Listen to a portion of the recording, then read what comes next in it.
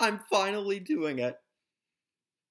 Today I'm gonna review Zack Snyder's Justice League.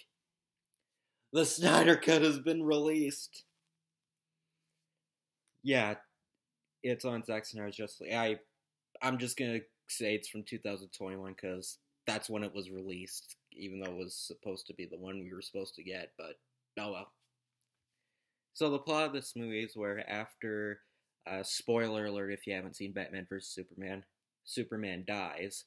So Bruce Wayne finds out that there's this supervillain called Steppenwolf, and he plans to gather around these three things called mother boxes and try to destroy the world. And so Bruce Wayne has to form a team, including Wonder Woman, the Flash, Aquaman, and Cyborg, and they all form together to try and stop Steppenwolf and a bunch of other supervillains along the way.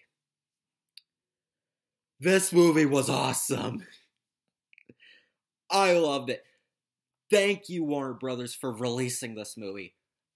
Why couldn't this be the one we got in 2017? I mean, okay, this movie isn't perfect. We'll get to that. But it was an awesome, fun movie. I loved it. Yeah, this is definitely not like the Whedon version. Well, for like 98% of it, but we'll get to that. And it gives you everything. Like, the pacing is really good. It doesn't feel rushed. They don't just rush through the backstories and just, like, by the end you're like, that's it? No. It's a 4-hour movie. Each is divided into chapters, by the way.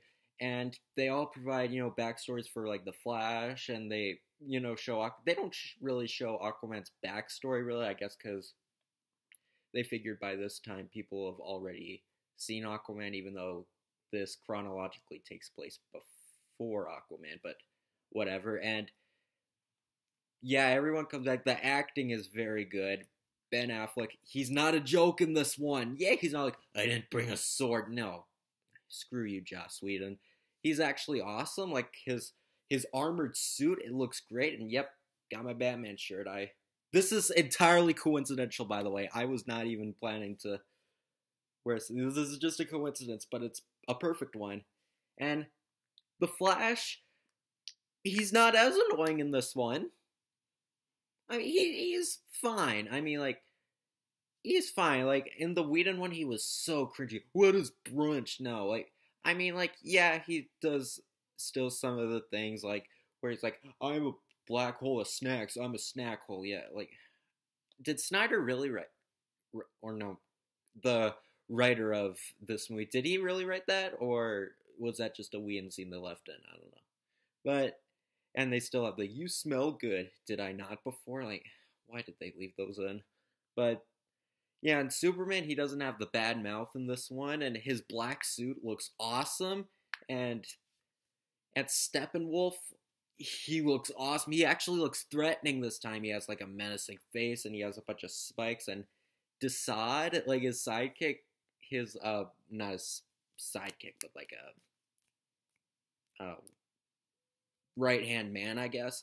Like, he's great. Darkseid, yeah, Darkseid, he's not totally in it as much. I'm not giving spoilers, but like, he's not like a huge part of the movie, but like, he's in it enough to satisfy you, and it's great. And all the villains, it was great to see him, and make sure you stay through the credits because there's some surprise characters in there.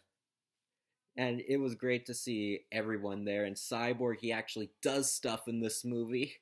Good, because it's a shame that he's no longer in the DCEU because of the thing where Ray Fisher was trying to get Warner Brothers to do a bunch of investigations or something. But whatever, that doesn't affect the movie. And it's awesome. I really, really liked it. But yeah, as I said, like, some of the kind of cringy jokes, but like, this movie was kind of meant to be like that. Zack Snyder previously said that like all the chapters were kind of gonna get more like a changing tone. Like, this wasn't gonna be like Batman vs Superman. So that I can understand. So the tone fit. It said it was kind of could have a similar tone to Aquaman, and I could see that. Uh, how does this rank in the DCEU?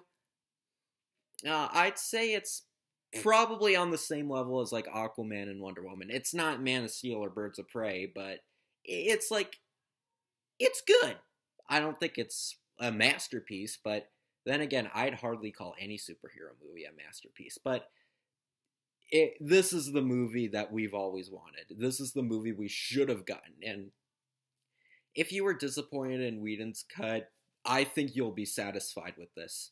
It may not be like totally the version you might have, like, it might be one of those great but could be better kind of movies, but I could totally understand if you would think that way.